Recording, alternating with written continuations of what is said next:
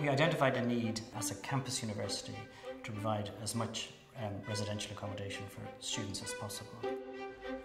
The client really wanted as many rooms as they could get on what was a very controversial site, historic landscape, listed buildings, and to do that in the least controversial way.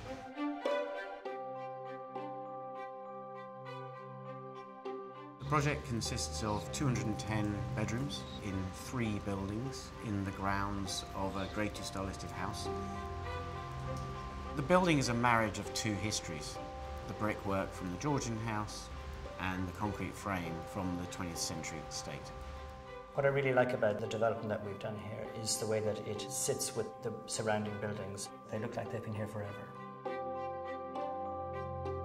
One of the features that really struck us was the bay window, and that became an inspiration for a whole series of elements within the scheme.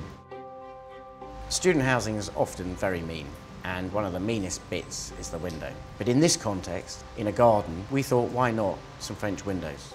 Generous, kind, and it gives them access to a balcony, wonderful daylight, but actually outside space.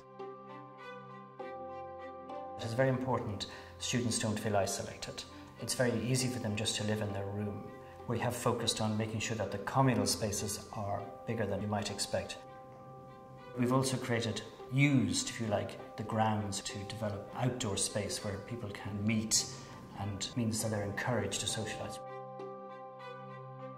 It's very different from your typical student halls of accommodation. And you see the greenery, you see the people, and it just adds something different. So you know it's Roehampton, but it doesn't feel like Roehampton, it feels like home.